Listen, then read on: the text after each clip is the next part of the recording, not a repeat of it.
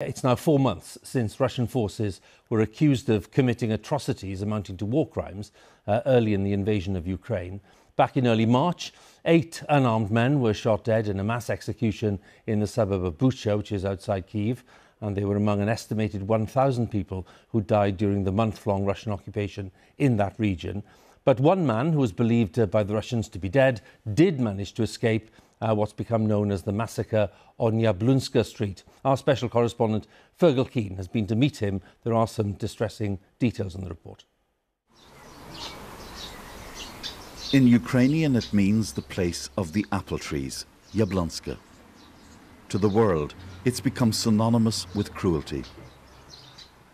It happened here at 144 Yablunska Street, a nondescript office building, but a crime that defined a new age of atrocity in Europe. This is the story of families shattered by a massacre, and of a man meant to be dead, but who lived to bear witness. It begins in the opening days of the war, when men on Yablunska Street joined the territorial defence. There were fathers, sons, brothers, neighbours. Anatoly Prohichko joined up to protect his home and family. I just started getting warm clothes for him. At that time, I felt there was nothing I could say to stop him. But by March 4th, the Russians were combing Bucha, searching for men of the territorial defence. Anatoly and 8 others were by now hiding here at 31 Yablunska Street.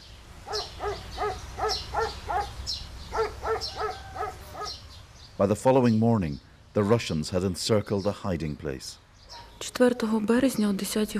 the 4th, at 10 a.m, he sent me a message saying, "We're still sitting tight." That was his last message. This is what happened next. CCTV recorded the moments just after the men were captured. This image, obtained by the BBC, shows them being led towards the Russian base at 144 Yablunska Street. A neighbour filmed the next moments through his window. The men can be seen being lined up in front of a wall. Lucy Moskalenko was a witness and was disturbed by the words of a Russian officer. He told us, don't look at those people lying on the ground. They are not humans. They are absolute dirt. They are not human. They are beasts.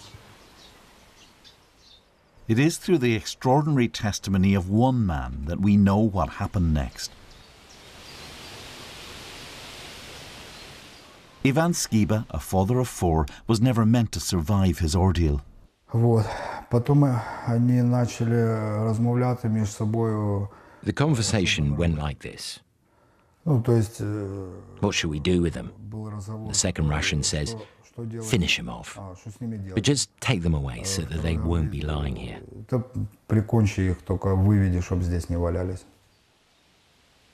The men were led around the corner to a quiet courtyard. We realized that we were being led to execution, and we simply said goodbye to each other. That was it. Then the shooting started. Ivan was hit. But the bullet passed through his side, causing only a small wound. He pretended to be dead. I was lying there, not breathing. It was cold outside. Breath was steaming up from my mouth, so I didn't breathe. I didn't move. And at the same time, I was expecting a shot. That was the most terrifying thing. They were telling jokes to each other. That is, they were in a jolly good mood.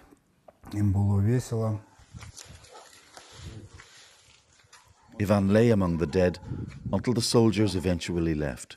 He dragged himself over a fence and escaped. But the dead are close in memory for this haunted survivor and for their families.